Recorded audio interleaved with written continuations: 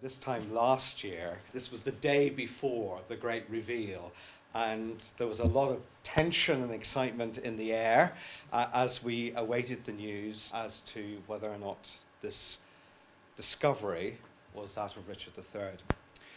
We are nearly a year on, and we still haven't reburied him. Today marks another important step looking ahead towards that reburial. We've launched a new website today which begins to tell Richard's story in terms of the history of Leicester and in terms of the history of England. It's a website that has a film on the front page and then a series of articles which tries to bust some of the myths around King Richard, because one of the things I've learned during this past year is that people have all sorts of interesting stories about him, but what we've tried to do is to go back to the historical sources and to get back to the truth about Richard.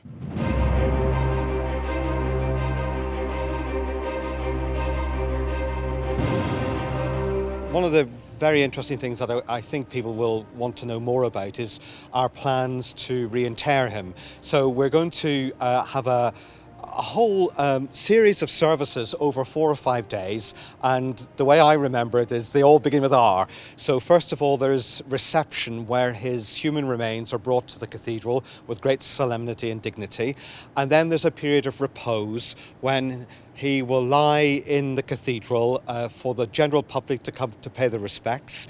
And the coffin, we're commissioning a pall, that's a medieval piece of cloth which will go over the top of the coffin, and that'll be embroidered, decorated with part of Richard's story.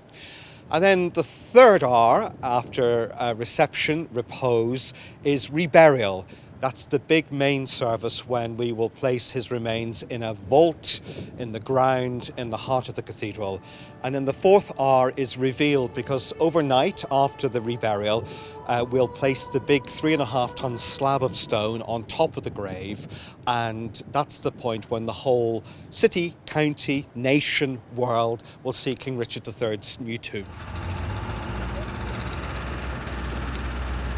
Nothing is going to take King Richard III away from Leicester. You know, he's in the soil of Leicester, he's embedded in the story of Leicester and her peoples. So nothing's going to change that. The new cathedral gardens will have his statue, and a new statue commissioned by the county council. The new visitor centre is going to retell this story. Nothing's going to change any of that, and the memorial will still be in the cathedral.